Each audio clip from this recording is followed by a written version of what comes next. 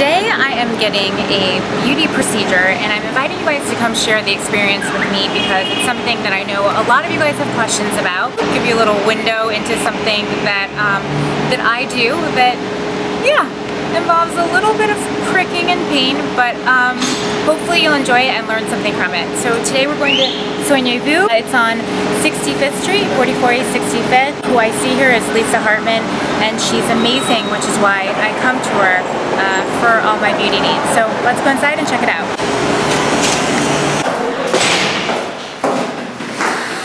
All right, let's do this. Decided to have a dress down day. Hi there, how are you? We're gonna do everything that we normally do whenever I come in so that you guys have an understanding of, you know, what it's like to come in. Today my need is I need to get my lips touched up. I regularly come to Lisa for injectables. So what do you call that? Like, what is the... Dermal fillers? The average patient, when you get a full treatment, would come once or twice a year, but because you kind of top it yes. off, we're more of in touch-up mode. Sometimes like it can go a little bit bigger. I usually like kind of a natural look, enhanced but natural look, but for me what I find is sometimes I deflate on one side of the mouth than another. I think it's because I talk out of one side. So she fixes me up and has me looking even on both sides. But yeah, I want you guys to see the process, what happens. Come on there.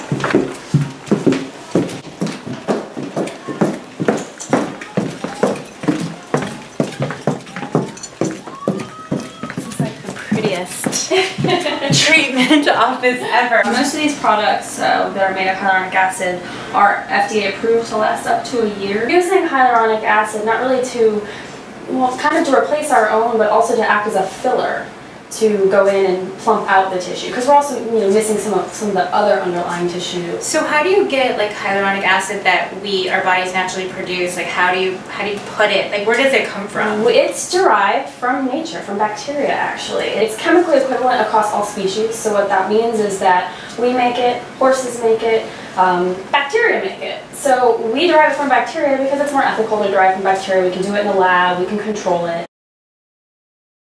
Just goes over the lip area and it just gets me all numb. It's, I would say once it's, you know, fully working, that, I mean, I can sort of feel the injections, but not in a way that makes me cringe or anything like that. But you do have to wait a little time while it sets in. So I have the numbing cream on. I'm starting to feel it tingle a little bit. And yeah, what do we wait, 10 minutes? Yeah, about 10 minutes. This is a 7% mixture of lidocaine tetracaine. It works pretty rapidly. You wouldn't want to leave it on too long. Your lips will feel like they're really big, but they're not. My whole thing with filling the lips is if you go slow and you take your time, it's really not that uncomfortable. I have some patients that will come to me saying, oh my god, it's the most painful thing I've ever had done. And I'm like, it was painful before when I went to someone else for this, and then when I met you and started coming to you, I realized like you're so patient, you're so delicate. You talked to me throughout it that it doesn't feel as bad as it used to. I think a lot of it has to go with taking your time. You know, it's not a procedure that is meant to be done in like 5 minutes. And you always say like right before you're about to inject it, like little stink. That's my thing. It's so cute. Everybody knows that. Yeah, so Restylane. this is the Restylane family of products. Galderma is the manufacturer. So Restylane Silk again is the lightest weight. I think it's interesting, like a lot of women don't really want to open up about what they do, and I've never hidden it, but when people ask me about it, I'm very candid. And I don't really think that there should be that much shame in it because most likely everyone that's not talking about it is getting it. Beyond that, I think, you know, we all talk about empowerment and how it's so important to feel like, you know, you're putting your best self forward in every situation. So looking good is different for every person. Well, I'm starting to feel nice and numb. Get my hair out the way. Moral support ball. Oh, squeeze it when I have pain.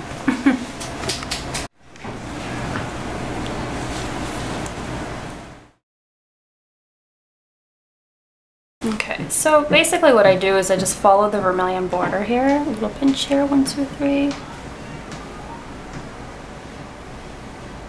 And tent the needle up to make sure I'm in the right position. You can see how it turns a little white. and then detent, and then slowly inject the product as you come back. The important thing is your push of the product. Make sure it's nice and even. Comfortable? Mm-hmm.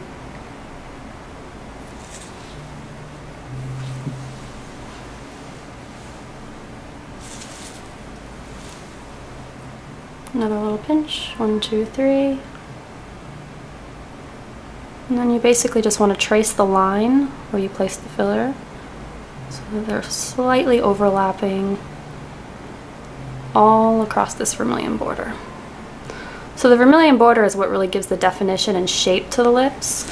Some people, when they get lip fillers, they just, you know, they take 10 minutes, they plump up the meaty part of the lip, and I find that that actually works against you in some lip shapes where it'll actually flip the lip in. So it's really important to redefine the vermilion border before you plump out the lips, especially in your patients that are a little older and have lost some of the definition. You have to recreate that solid structure. It's like the foundation of a house. You have to have the foundation before you can put your furniture in. Pinch. So some people call this pillow filling. You're filling in the pillows or the fat pads of the lips to give them a nice plump. And one more stick here on this side. Pinch.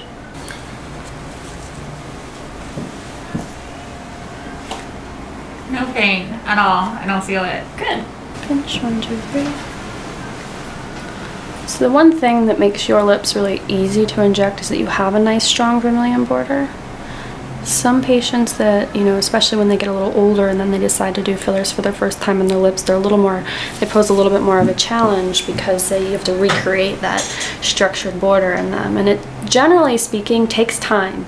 You know, their first treatment, they'll like it, but they'll like it even more after they've done a few treatments because you've recreated that structure over time. And that's one of the things, and I don't really like to bring celebrities into this, but it's one of the things about Kylie Jenner's lips that is important for people to understand, is she didn't make that transition from a very thin upper lip to what she looks like now without doing serial treatments. When you say serial, how often is that? You know, it's hard to really say with her. I would imagine every couple of months she went for a very small amount, kind of like how we've done it with you. When I have patients that come in and they're looking for that look, it's a tough conversation, especially in the younger crowd, because they want to, you know, see that instant gratification tomorrow, and it's actually not good. It's like, it's the same concept as when you get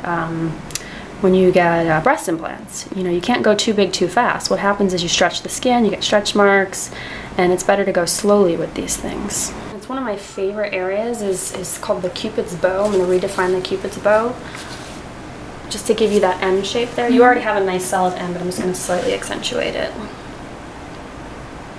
Pinch. 1, 2, 3. Sometimes this makes people sneeze.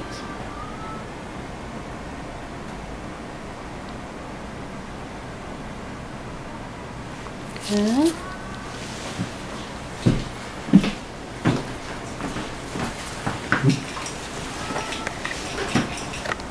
Same thing here.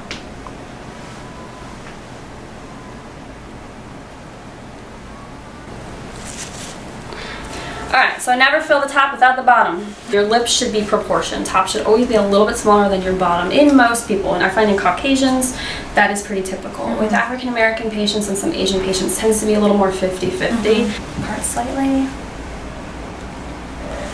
So again, to get that more pouty look, I tend to focus more on the central portion of the lips.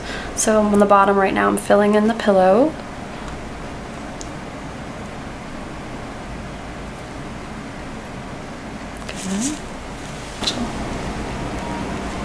One pinch.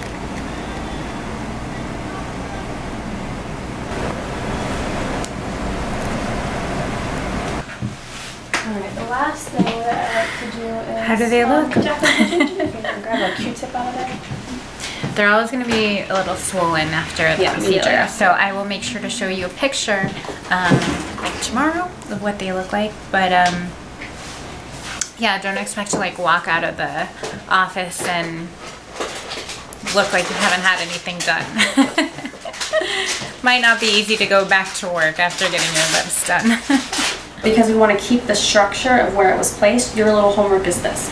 Basically, you place a Q-tip in the center of your lips, and then you squeeze your lips up and around that Q-tip like that.